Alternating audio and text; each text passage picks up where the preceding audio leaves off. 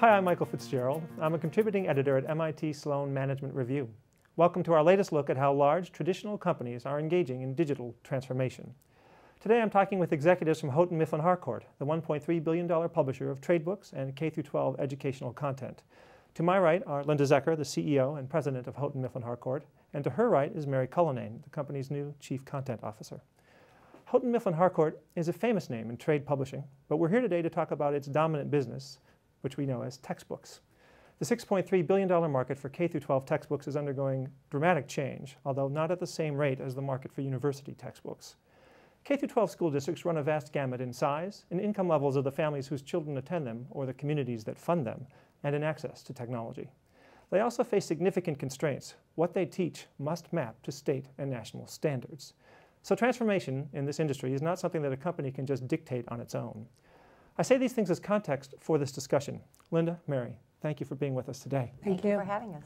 Linda, I want to start with you. You joined Houghton Mifflin Harcourt from a technology company, Microsoft, in September 2011, about a year and a half ago. When you came in, what were you thinking you were going to need to do in this industry? What I didn't realize until I became CEO of Houghton Mifflin was that we were really in this transformation of trying to leverage technology, but we didn't really, the industry is moving at a very different pace depending upon the school district, et cetera. So I had to really kind of step back and think about, it's just not about technology, it's about the blending of technology and great content. And this is not something where you just go in and throw technology at a problem. You have to think about it as a holistic solution. When you joined Houghton Mifflin Harcourt, it was a company that had sort of a legacy of some bad management decisions behind it. A lot of debt had been piled up. You also had to deal with sort of operational transformation. Which did you have to address first? Well, I sort of dealt with them all at the same time. I mean, there's sort of three, legs to the stool, and getting our balance sheet cleaned up and getting our fiscal house in order so that we could, put money into the areas that we really wanted to develop. That was a key component of this. The second thing was really bringing in a top-tier management team that could really help us manage the business and make sure that we had the right people in place so that once we did clean up the company, we had the people that could take the leadership role and move the company forward. And the third component was really making sure that we had great content. We have a wonderful brand, and we're well known in the school districts, and we have incredible market share. So being able to then take that and leverage it and take it to the next tier and how we were going to transform education through that rich content with technology.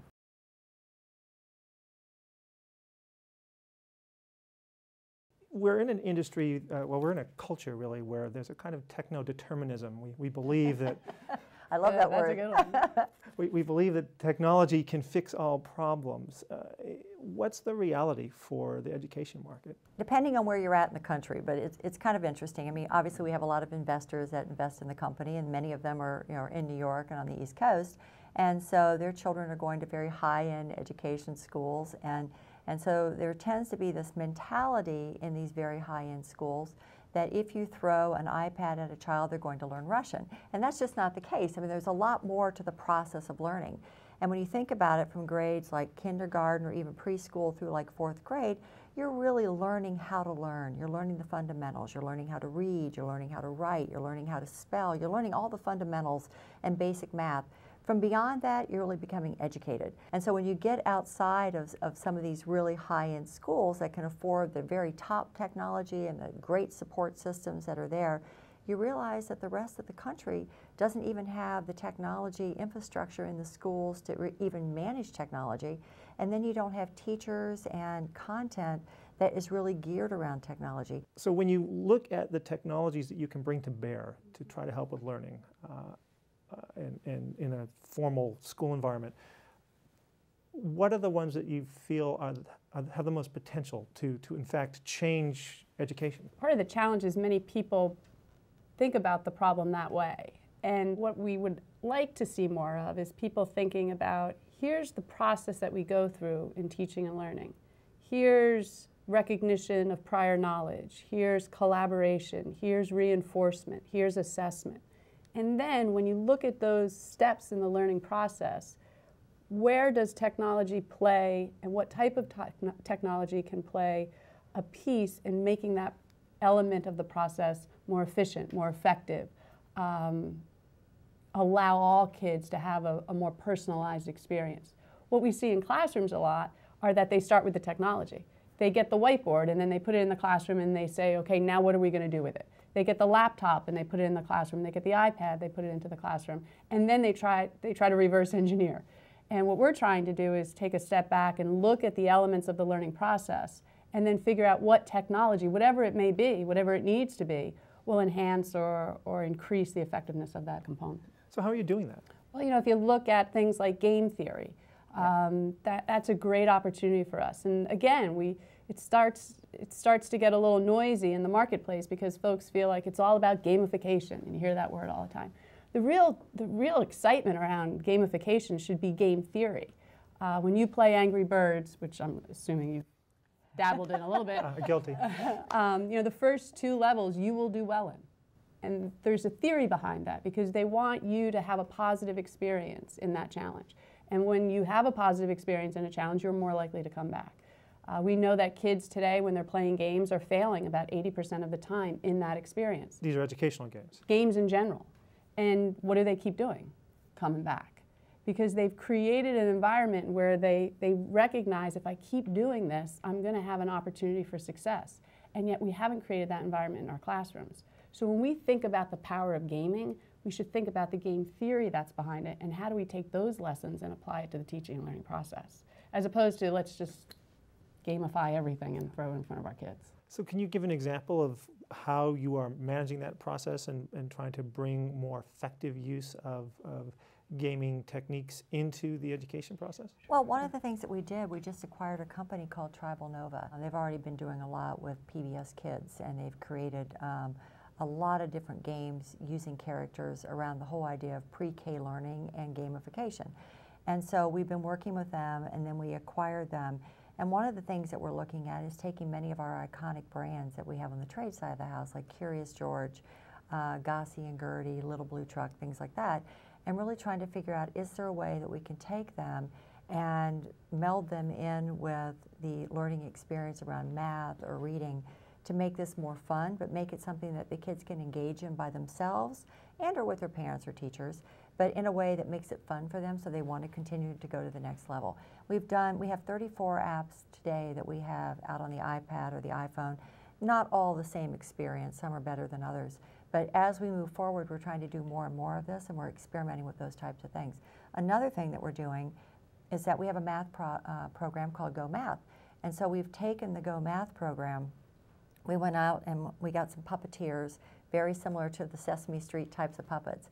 And we're actually using those in creating lessons. So it would be a lesson on maybe a geometry theory, or it might be a lesson on just a basic math theory or something else.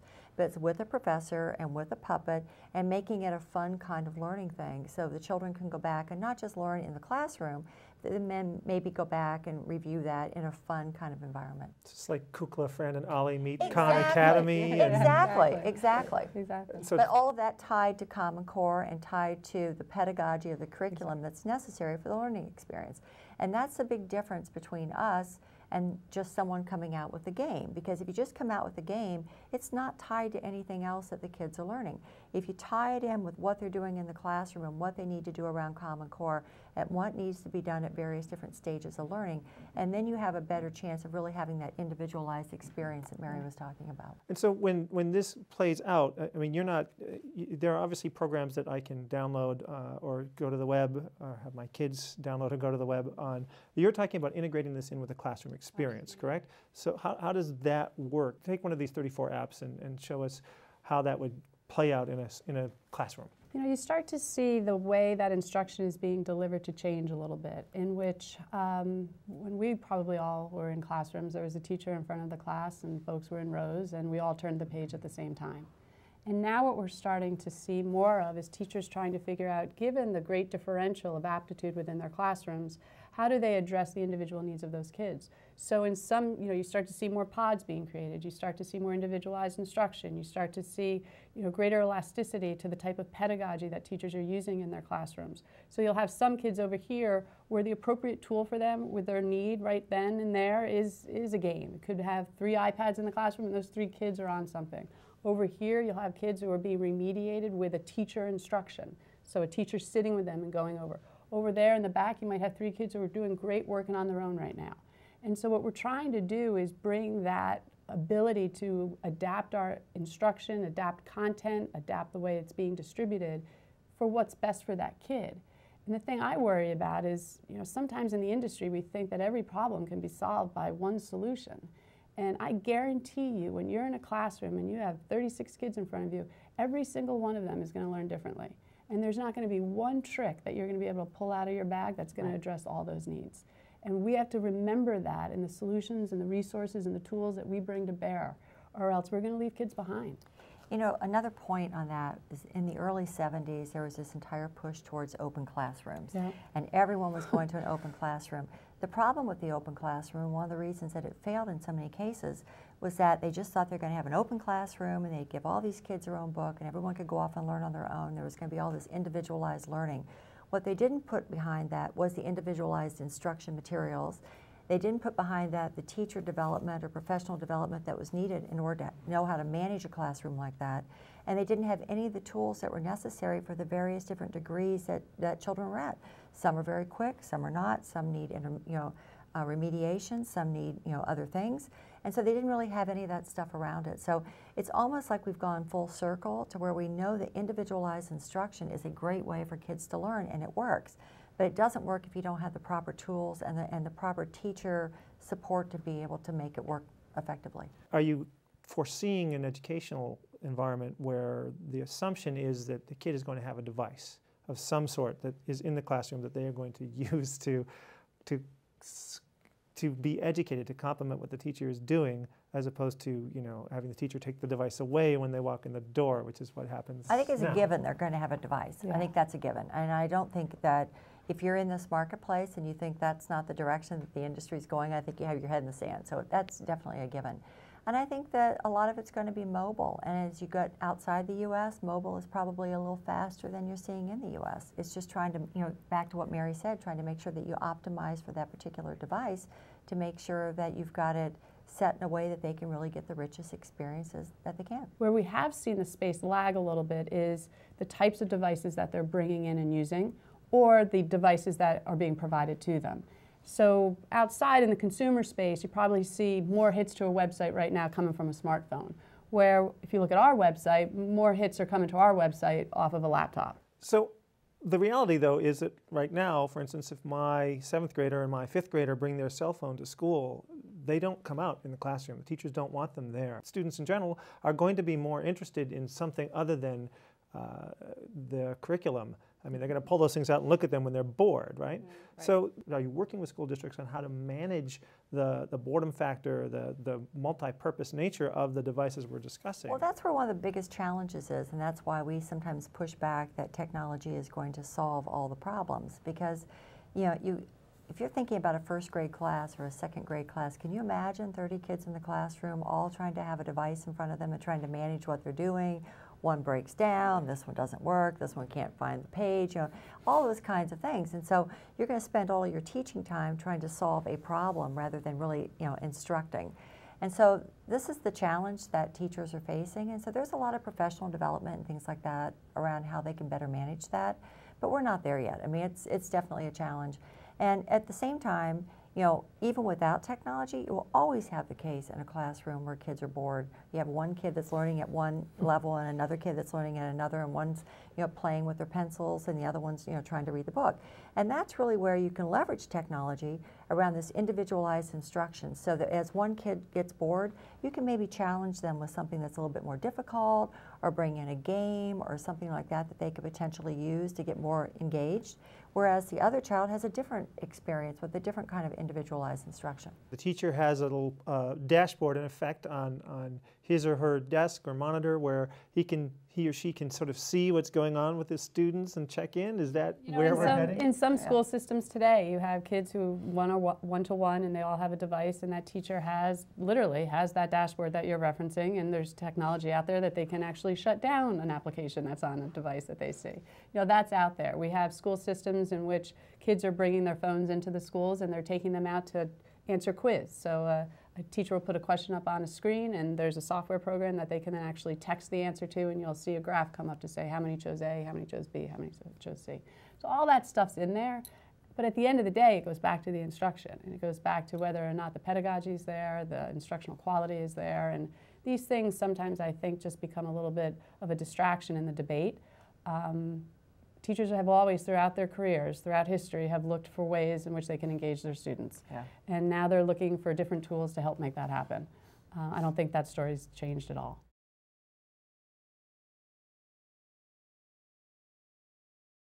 So, and I don't want to go too far afield, it's not like you make devices at Houghton Mifflin Harcourt. You produce content. How does technology affect the way that you create and deliver content in a business that is still predominantly a print-based business, yes? You know, the way that we're thinking about content is, to your point, there has to be that flexibility. So that's kind of a design pillar for us. We have to ensure that the quality, that the pedagogy can be represented in a textbook as well as on a device. So there's that requirement in our design process. Again, we also want to take advantage of the technology. So how do we start to develop, kind of at the platform layer, these features and functionality that take advantage of the fact that the kid does have a device, that they have access to storage on the cloud, that they have the ability to interact with their teacher, that they have the ability to dive deeper into a piece of content that they see when they double-click on it. So we have to think differently about ensuring that we're providing that content in a rich way, if it has to be delivered in print, but that we're taking advantage and adding some tools and features and functionality. And then the third piece that is incredibly exciting, and I think we're starting to see more through partnerships, is how do we start to really deliver on what everybody's talking about with adaptive learning. Right. So in a digital context, when I get a sense of where the kid's going, how can I change that kid's instructional direction based upon their acumen? If they do really well, I want to give them something harder. If they don't do so well, I want to be able to remediate them. And a technical environment gathers that data and is then able to point them into a learning direction by recognizing certain content that's tagged a certain way and then exposing that to the learner. So that's developing a very different environment than what the print would allow for. So talk to us about adaptive learning and what's enabling it, what the obstacles are to it in the market. Well, I think the first thing about adaptive learning is that you've got to have a platform that can allow you to have all of this different content drawn from various different places and presented in different ways. So the tagging elements and all the background work that has to be done to make that available is a key component. Once you have all of that done, the best part about adaptive learning is that you really do have then the ability to serve up whatever type of content is necessary based on what that child is in the learning experience. And so if you have a teacher that is really working across various different levels of children, she then has the ability, or he has the ability, to pull that content in.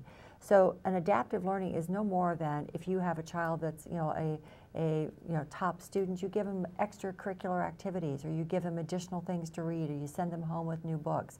If you have a child that's having problems, you put them in a tutorial, and you give them maybe a tutoring class or additional homework or things like that. It's the same type of thing, but it's being served up very individualized, and it's being served up immediately so that you can keep that child engaged and keep them moving along on their continuum. We're really seeing it in its infancy right now. I mean, adaptive learning, we'll get to a point where we can adapt on multiple levels or multiple pivots. We should be able to adapt based upon your preferences. If you're really into golf and you have to read a story, why not serve up a golf story?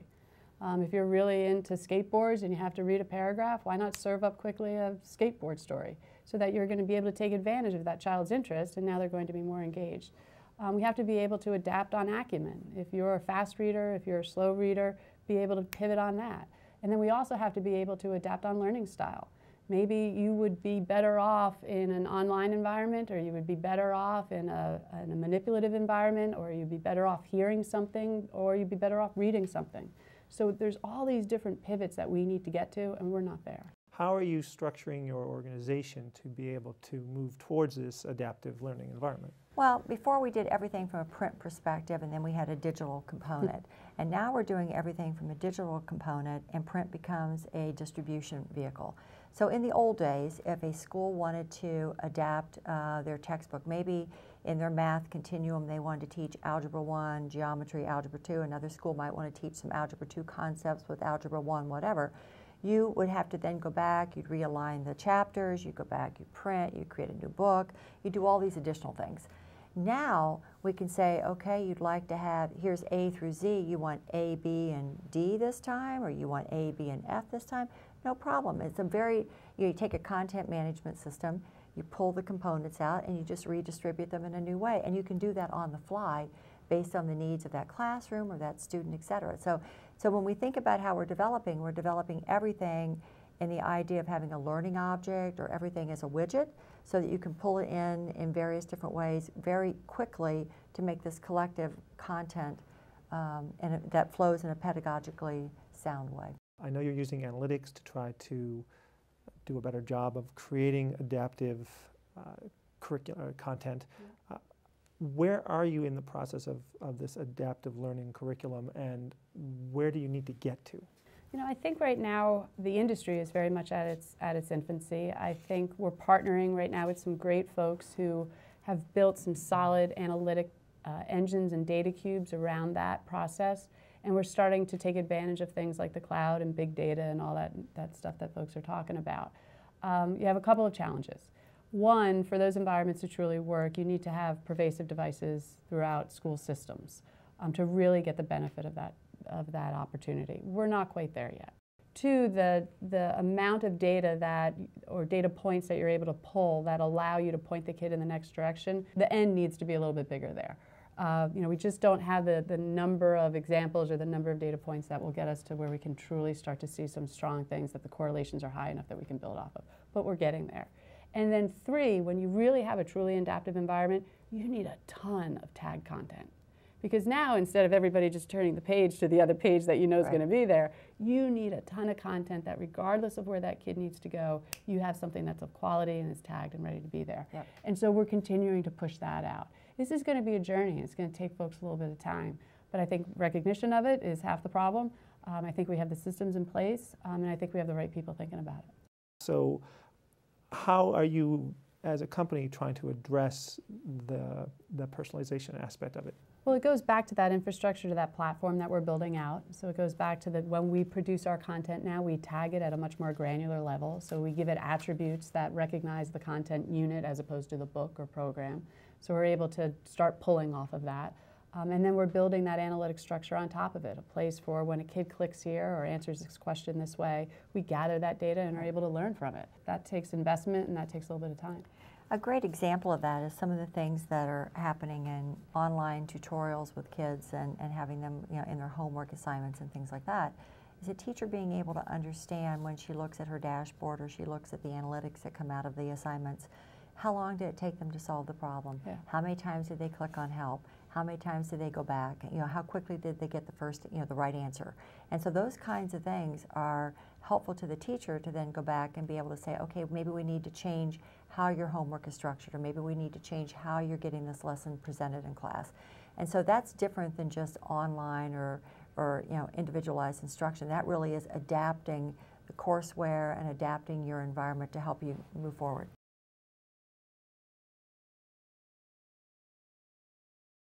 How has your hiring changed to produce this? Well, Mary's an example of that. I'm an example of that. I mean, the entire management team is pretty much, except for a few exceptions, pretty much out of the technology environment. And we've brought a lot of new people into the environment in the development group that have gamification knowledge, that have technology knowledge, that have different design knowledge. And then we've also brought a lot of people across the board, you know, on the sales side that know how to talk about technology and know how to really present this to the classroom so they can understand what this is. Because remember, you're selling to teachers and you're selling to superintendents, many of which their only experience with technology is what they do on their own laptop at home. They don't really have a technology background. And so the idea of going in front of 30 kids in a classroom and having to meet all these standards that the government's putting in place and being measured on that, and then having to do it in an environment that you are completely uncomfortable is really hard. So there's a lot of process here. I know that you've shifted the organizational structure so that you've now got subject matter experts who work with print and digital instructional designers. You know, how is this working, and are you able to find the skills you need for these designers? Yeah, you know, we're really starting to change the way that we think about the org, and even little things like the titles that they're starting to have. You know, learning architects, that's a different title than an editor. And it seems... Is it the same job? It's a different job with the same, hopefully with the same outcome, the production of quality content. But we have to think about it differently with regards to what tools do I have to consider when I'm producing that content. Before, you had a page, and you had to get so many words on that page, and you knew how many graphs you were going to put on that page, and you knew how many paragraphs you were going to put on that page. Now there are no page numbers. There are no page numbers on this other side. And when you start to have that type of freedom, you have to think differently about design, you have to think differently about the user experience. And what we're really trying to focus on at HMH is having a consistent HMH experience, as opposed to an experience in math, an experience in English, an experience in reading. We want to create that continuum. We want to create that brand across all disciplines that takes advantage of technology, that takes advantage of feature, that takes advantage of platform, and not just focus on one specific discipline in our innovation. Do you feel like you've got a pretty good handle on managing the technology to help enable the change you want, or is the technology still something you're trying to get your arms around? Well, I think we're in transition. I mean, like everybody else, we're in transition. And as a team, we've only been there about 18 months, and so there's a lot we have to do. And I don't think we have all the answers by any stretch. And we're obviously, technology is changing in how you use it in the classroom, and so we're trying to stay ahead of the curve, but we're definitely not there. I mean, we're in this journey also. And so I think that we have some good ideas, and I think we have a good process in place, and I think we're on a very good journey of really contributing to where we think we should be from a technology standpoint, but we're not there yet, and we have a lot that we can probably learn and add to. And the adoption cycles in this environment are much different. They're much faster. So the length of time that it took Facebook to get to 150 million users compared to the length of time it took color televisions to populate our environment at 150 million was drastically different. And so now we have this reality where we have different technologies that are being adapted so much into the norm of our experience, and the education system just can't react that quickly. And so there's always going to be that natural tension there that I think we have to recognize and respect and ensure that we don't move too fast, but we take advantage of what the kids are using and what the norms are, recognizing that space isn't going to move as fast as some others. How much leeway do you have in a country where we teach to the test? It's a challenge, and very challenging. And I think you start to see a mindset, and an appropriate one. As a teacher, I used to see that test and that yardstick as kind of secondary. I knew that if I created a great learning environment and the kids had a great experience and I addressed the content, the test was going to play out. They were going to do okay there. And so the teach to the test mentality, yes, you do have some in the classroom who want to know exactly what they're going to be tested on, and they address their instruction based upon that. But then there is the opportunity at the macro level to say, if I provide a great learning environment and great content, the kids will do well on the test. And I think coming from a technology environment, we really respect and understand technology, and we actually love it. We think it's great. We always have the newest devices, and we're always playing with the newest things. But we also understand that even in the environment we came from, that when we were talking to our customers, it was about leveraging the technology to solve a problem and a solution. It wasn't about the technology itself. So when you are engaging with school districts or even with individual teachers, they have developed techniques for education, educating kids. This sounds like you're talking about something that's relatively dramatic change for them. How do you help them adapt? How much pushback do you get? This is not going to be an on-off switch. I mean, this is a dimmer. And I say that all the time because, not all schools, not all teachers are going to be prepared to make these kinds of transitions where the industry is going. At the same time, they're all very interested in trying new things and trying to figure out how they can enhance the learning experience. How influential or how nervous does something like Khan Academy make a content publisher? Well, I think Khan Academy has, they have their place, and I think they're great, and I think that if they can be utilized in the learning experience, great. The difference between Khan Academy and us is that we can take the same content that we're using in the classroom and we can provide it online with online instruction, like the Math in Focus videos I was talking about. So we can do the same thing, and we're also moving into online courseware and other things like that. So what we try to do is make sure that we can interoperate and try to make sure that whatever we're providing, that if you want to add enrichment to that we make that available and we develop our content in a way that you can add that in. Yeah, I mean, the challenges that we're facing in this country with regards to education and the quality of it are pretty big.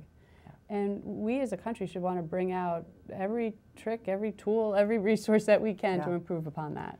And if Khan Academy is a solution for some educators in their classrooms, great, great. But we recognize that at the end of the day, what we are able to provide, the type of quality, the type of pedagogy, is something that teachers trust, something that superintendents trust, something that parents trust, and we're proud of that. And so one of the big issues in American education, one of the reasons why we have a crisis, is that we have a seeming inability to educate in districts that have large numbers of poor people, in effect. And spending hasn't fixed this, technology hasn't fixed this. You're doing some work in a working class community, Bridgeport, Connecticut. Can you talk a bit about the kinds of things you're doing there, and is it relevant to some of these broader social issues? You have to take a step back and recognize that what we're trying to do in these environments, the challenges that we're trying to address, go way beyond technology. And so the work that we're doing in Bridgeport is trying to increase engagement, try to provide access to great quality content for their educators, provide professional development services.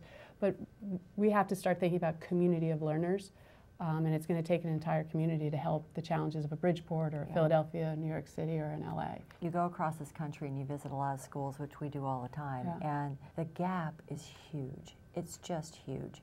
And we have focused so much of our attention on being critical of teachers and saying that this is a bad teacher or this is a bad school, when many times the learning environment is just so difficult.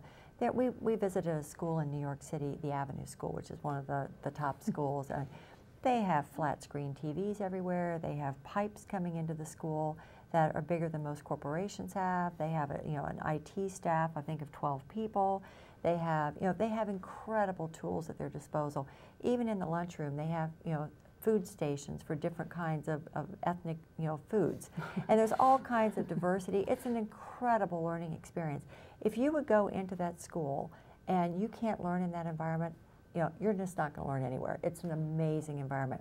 Now you go right down the street and to a few other places in New York City, and you find a school where you don't even really want to go into the bathrooms. The learning environment is dirty. They don't have, nothing is new, nothing is fresh, and everything is crowded. It's not a fun environment. Even the playground area is an area that just looks like it's concrete. It's just not an environment where you want to send your child. And so how those two children are going to learn is going to be a completely different experience. But the interesting thing that has come out of all of our learnings around this is that even if you went to the Avenue School, they would tell you that you're not going to get a better educational experience there. You're going to get a better environmental experience, but you're not going to get better instruction. You're not necessarily going to get better teachers than what you have down the street, but what you are going to get is better opportunity, because it's an environment that's safer, an environment that has more content, an environment that has more tools. And so the quality of the teacher is so important. And back to your question earlier about how we develop, and are we selling technology, and a lot of digital content. We can offer you an all-digital program. We can offer you a blended program. We can offer you just a print program. Most schools will take blended, but they'll still use only print. And they'll do that because they simply don't have the tools in place. They want to try, but the tools aren't there. So the problem this country has is, and where school boards, et cetera, get really concerned and say we need more technology in the classroom, what they really need is more infrastructure in the classroom, because the technology without the infrastructure to support it is just a device. And so, and the teacher in the classroom without the professional development on how to leverage that device is just a teacher standing in front of a classroom of kids using an iPad. And so it's a holistic approach that we really have to think about.